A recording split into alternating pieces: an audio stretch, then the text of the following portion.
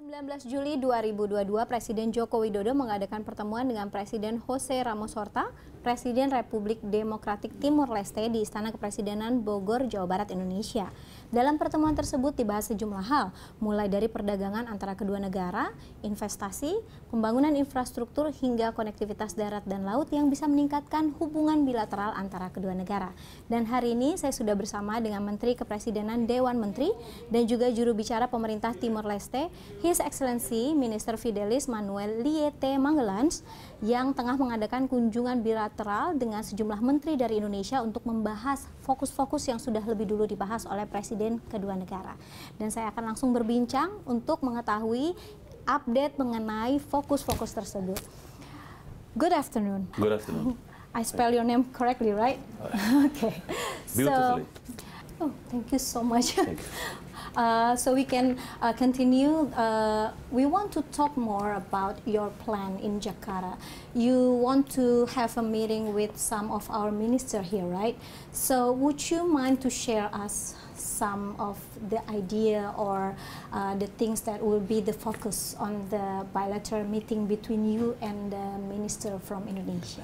During this visit, I will be meeting with university institutions, and I'll also take this opportunity to meet with several political figures and personalities and Indonesian intellectuals in order to just be able to understand from them their viewpoints about the role of Indonesia in the world and how we can further deepen the relationship between our two nations, Timor Leste and Indonesia.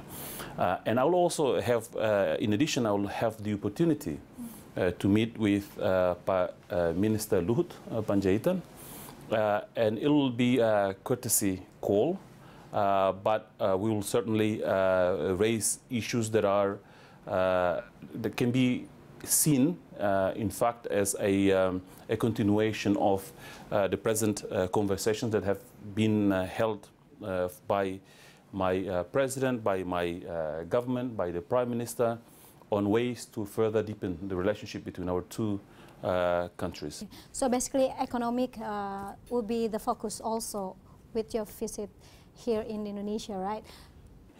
Yet, I think there is also an opportunity to bring bigger investors from Indonesia to be able to go to Timor Leste and to be able to make use of the opportunities that Timor Leste can offer. Timor Leste does have access to a number of markets, both in the region and globally, like the EU, the US, and China.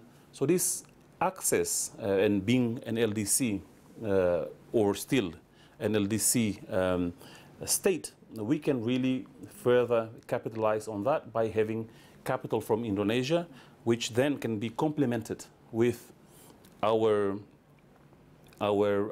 labor, because we need to increase or to provide employment opportunities for our citizens.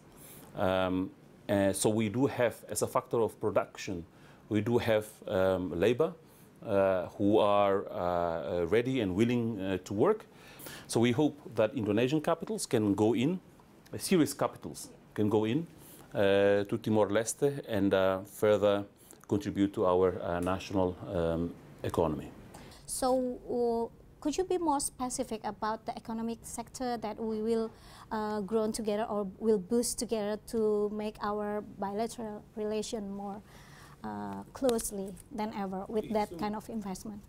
If we can bring in, like as I said earlier, serious investors who can then go to Timor-Leste from Indonesia and hence contribute to increasing Indonesian investment in Timor-Leste, and then be able to create employment opportunities in Timor-Leste, but at the same time be able to make profit and have access to different markets that Timor-Leste as a sovereign nation has, then there would be a really win-win solution. So we can really increase the volume of investment from 1.2, and there is no reason for it to be just 1.2. It can be a lot more, because Timor-Leste can be a frontier for investment.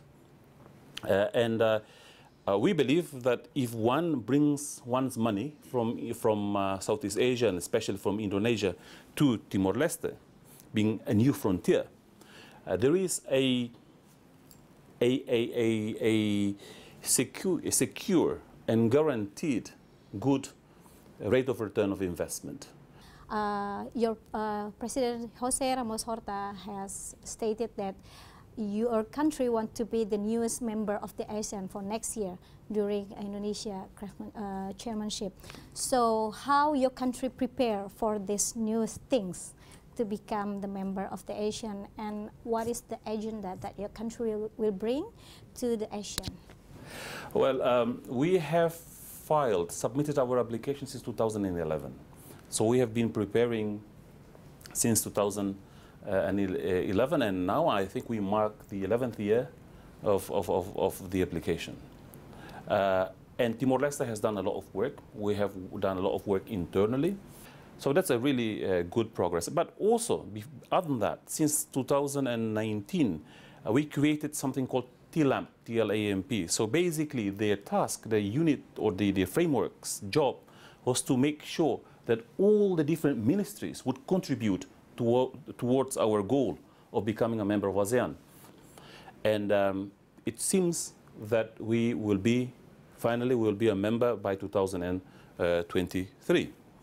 And as it has been, it is expected that Indonesia will be assuming the presidency.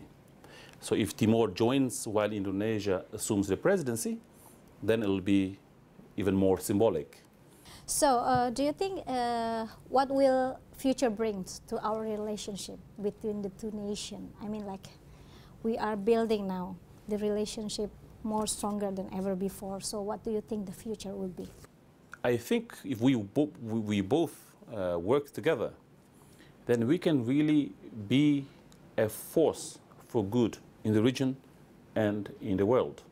So therefore, I think to conclude this part of your question, I'd like to say that yes, we can work both at a political and civilizational level, but we also should and must explore opportunities in the economic sector, because then the two can work hand in hand: economic prosperity and freedom and democracy.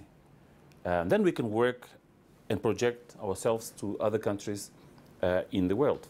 Okay, thank you so much for your time, Minister Fidelis. Hope you enjoy your time in Jakarta, and thank you for having us here. Have a nice time in Indonesia. Terima kasih. Dan itu adalah diskusi yang menarik antara CNN Indonesia dengan Menteri Kepresidenan Dewan Menteri dan juga juru bicara pemerintah Timor Leste. Terima kasih, sampai jumpa.